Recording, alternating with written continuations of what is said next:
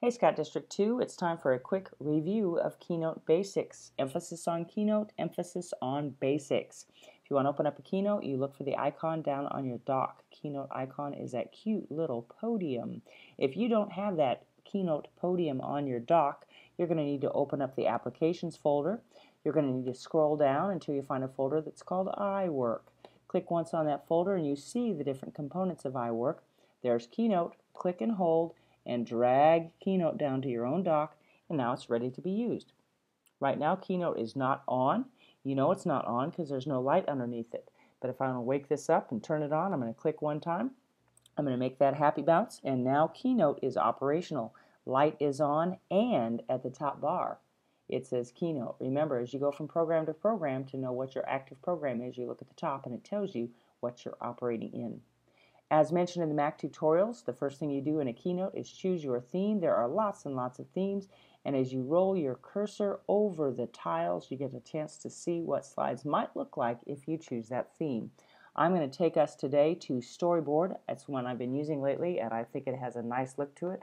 I'm going to double click and open up Storyboard. To the first slide, it automates you to a title subtitle slide. What I'm going to do is I'm going to click in the box just as it says. I'm going to put in a title for our show.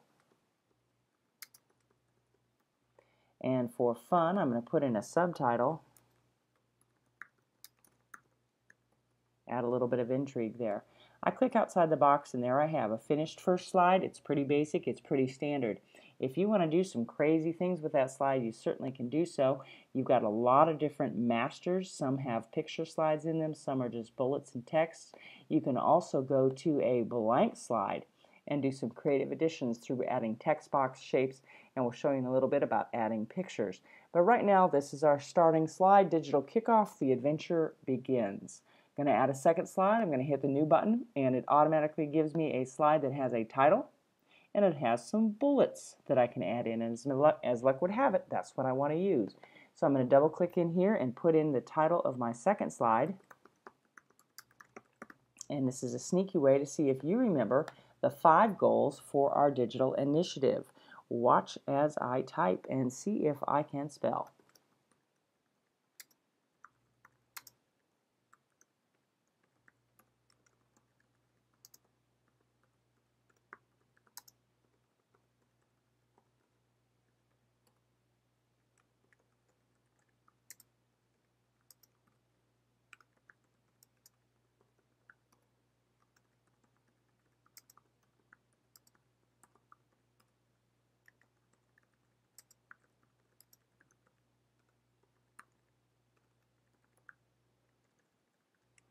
And there we have it. I'm going to click outside of the box, make that white active box go away, and I have my second slide. I've got initiative goals and the 5 main things that we're trying to get from our digital initiative. You notice this second slide is represented over in the navigator. Now I'm going to make a third slide, and I'm going to do something a little bit crazy. My third slide is not going to be the same style. I'm going to go to Masters, and I'm going to go blank. By having a blank slide, I can do anything I want with that slide. I can put in a text box, I can put in pictures, and I'm going to show you some of that function right now. Let's put in a text box. You don't even need to click anywhere. You just start typing. It's an active text box because it has the white line and the 2 little white bars there, 2 little white squares. That tells you that that's the hot box, so whatever you're doing is going to appear in that box. And I'm going to go ahead and add a couple things to remind you what we did at our kickoff. First thing that we did at kickoff is we talked about the digital.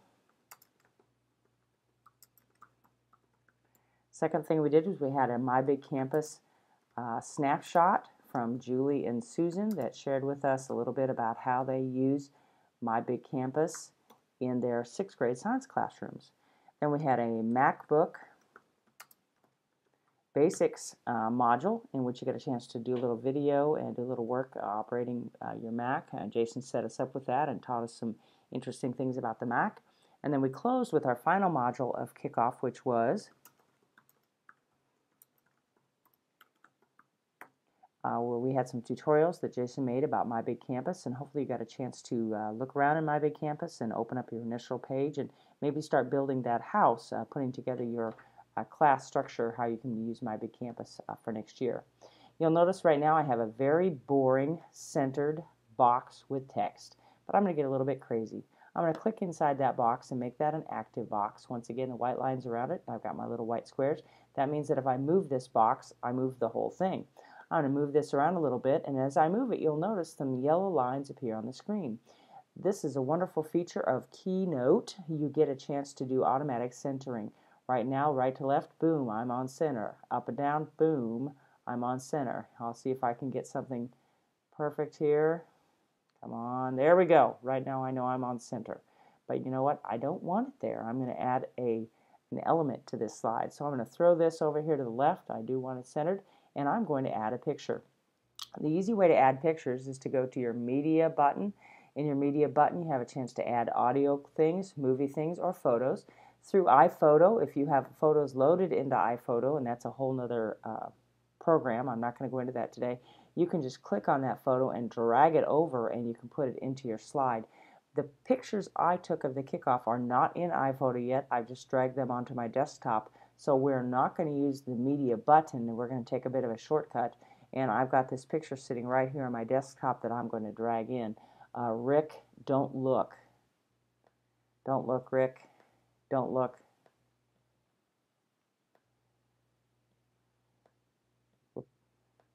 Rick, don't look. I don't want you to be scared by how big of a picture we just put of you into this screencast. There we go. There's reasonable. Now what I'm going to do is I'm going to try to figure out where I want that picture of Rick to go, and as luck would have it, once again, that little yellow line shows up to tell me that is centered. So now I have a picture of somebody at the kickoff with some reminders of our kickoff activities. So that is slide number 3. Media is one of those important buttons that you can use to import things. Another important button I want to remind you of is Inspector.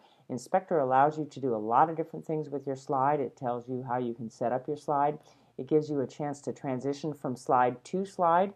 If you want your slides to spin in, you want your slides to twist in, you can do amazing things with that. It also allows you to build different effects. One of the things that I think is just crazy about middle school kids is that you need a motion sickness pill to even watch a youth PowerPoint, because they try to put in every bell and whistle and everything spins and everything's in motion. You have that same capability in Keynote, and this is the place that you would take care of that. Inspector is where all the good stuff, all the creative stuff happens. You can also do some things with your text, some spacing and alignment. You can do some things about your normal text functions out in the box, but if you want to go to Inspector, you can get some advanced functions. Then there's things all the way across the board. I won't go into much at all except to let you know that there's a really nice feature in Table. I am a master of ill-planned tables. If I run something that is 4 rows by 5 columns, I quickly realize I needed to have 5 rows by 5 columns. And if you find yourself putting in a table and it's not the right size, you can go here to Edit Rows and Columns, click on that wheel, and you can very easily change your table to meet your needs. But that is all in Inspector. That's the button up here in the upper right-hand corner. We're not going to go there right now. This is just a quick review of our kickoff. I'm going to put in one more slide. It's going to be a little bit of a fun slide. We're going to do some other pictures. We're going to use a slide standard called Photo 6 Up. I really like this because it's got a really nice set of photos already there, already for us to put some slides in over the top. And I'm going to double click and I'm going to edit, and I'm going to put in some shout out to our cohort number 1. Alrighty. And what I'm going to do right now is I'm going to start importing a couple more slides. Once again, I'm not going for media. I'm just going to pull them off my desktop. I've got some pictures of you guys. I know you're going to love taking a look at some of the friendly faces from the kickoff training. And there's some of the folks that attended our sessions, working diligently, demonstrating adult learning at its best. And there's 6 slides that have already dropped in. They're already pre-sized, and that is a very nice looking professional slide. But I'll show you one more thing before we save this slideshow. There's some neat features whenever you work with a photo, and this is not a photo demonstration, but I want to show you something. If you click on an image, you have the ability to do some different things. First of all, you can move the image, just like anything in the slideshow, in the Keynote. But one thing you know is that you always get that yellow line to let you know when things are centered. One thing you can do is you can shrink or zoom or back up on a photo, and that's pretty slick. You've got your little picture here, your big picture here. I'm going to slide, and I'm going to zoom in. Oh my, no, I'm not zooming in. I'm going to back up a little bit, and I think that picture is just fine the way it was. Sorry, Kevin had to have a little fun with that. But if I do want to zoom in on a picture, and I zoom in and it's not in the place that I want, I had tried to zoom in on Greg, but obviously centering that, it didn't get there. I'm going to go to Edit Mask, and that brings up the entire picture. You can see that it's in the background here, and I've got a little hand. That hand, when I click and hold, allows me to drag that entire picture, and I can center Greg right there, and I can click outside that box, hit my Edit Mask, click outside the box, and boom, I've just brought that picture much closer probably than Greg wants. So we will go ahead and back that back out, and I'm going to have to go to Edit Mask and bring that picture back over to the box where it was. But just want to show you some of the nice things that can happen with Keynote. It's got some really incredible ways to do presentations, incredible things you can do with pictures, and I just encourage you to play with that because you can have a lot of fun making slides, putting together some nice pictures and presentations for your kids. Likewise, I think your kids can put together some incredible presentations for you and for their peers. So before we close out, I just want to make sure that we look at this slideshow, make sure that we like it, that it's the way we want it. We're going to click on the very first slide, and we're going to go to the play button, and that's going to allow us to look at our slide as it would during an actual presentation. We've got our slide 1, we've got slide 2, we've got slide 3, and we've got slide 4. And that looks fine to me. We're going to go back to the beginning, and we are going to save this slideshow. We're going to go to Save, and remember, it's very important that you save things under the proper titles in the proper places. I'm going to call this Keynote Basics 2011, and I'm going to save it in a folder called Cohort Training Docs. I do want to point out that down below we have the opportunity to save this as a PowerPoint. But know that if you save it as a PowerPoint, you lose some of the functionality that you put into this. It's not going to translate perfectly. So I'm going to use this for Mac users. I'm going to make this for Mac people. So I'm going to leave it in Keynote, and I'm going to save it. And ladies and gentlemen, that is Keynote Basics. And thank you to all of you for a great digital initiative kickoff.